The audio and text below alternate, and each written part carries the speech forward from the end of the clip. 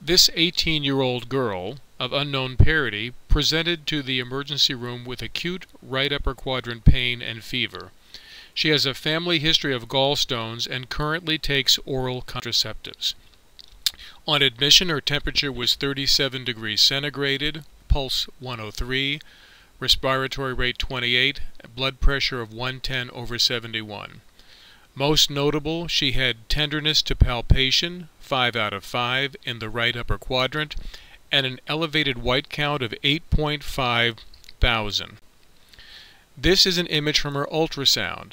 How does ultrasound work? The ultrasound transducer sends out a sound beam. The sound beam may strike an area of two differing acoustic impedances and produce a reflection. In this example shown here, the sound beam exits the transducer and impacts on the gallstone, which is echogenic, showing up as white.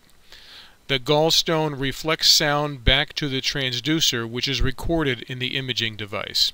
The gallstone also creates an acoustic shadow because none of the sound waves are able to penetrate and pass through the stone. So distal to the stone there is acoustic shadowing. And the gallstone is within the sonolucent or echolucent or anechoic gallbladder, which is fluid-filled. Labeled on this image is the ultrasound transducer, the anechoic gallbladder, the hyperechoic gallstone, and the acoustic